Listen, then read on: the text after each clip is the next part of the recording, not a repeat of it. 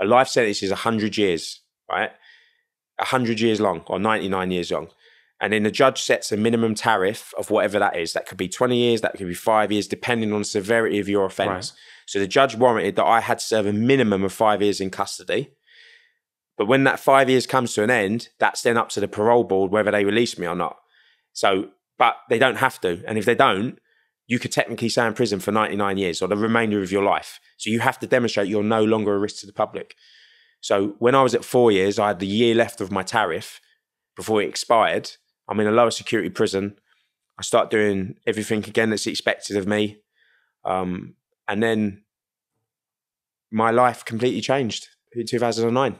And then when my best mate died, or best friend from it being from childhood, basically, died in a car crash, committing a robbery in the Netherlands, I had never experienced emotion like it in my life. And I remember sitting in this cell and I realised how precious life is, and my friend's life had just literally gone out like a light.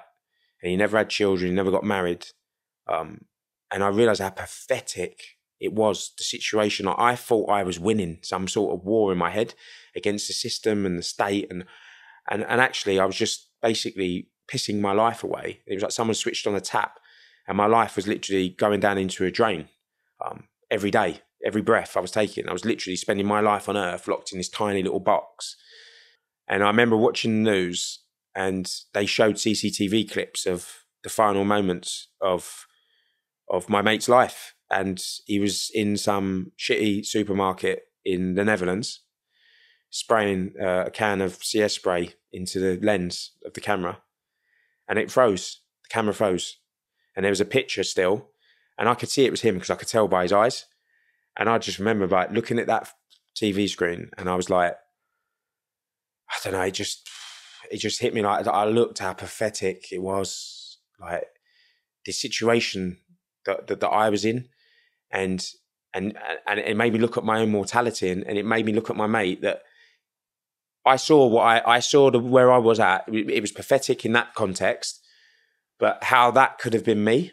And I could have been that person, like how lucky and fortunate I was, because I could have been shot dead back in 2004 when the police tried to arrest me, and my life would have ceased to exist that day in that car park in South East London.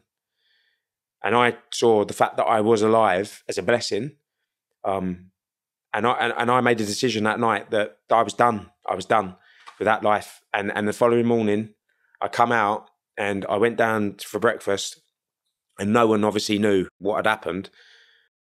And I just sat there and I thought, I can't be around these people no more.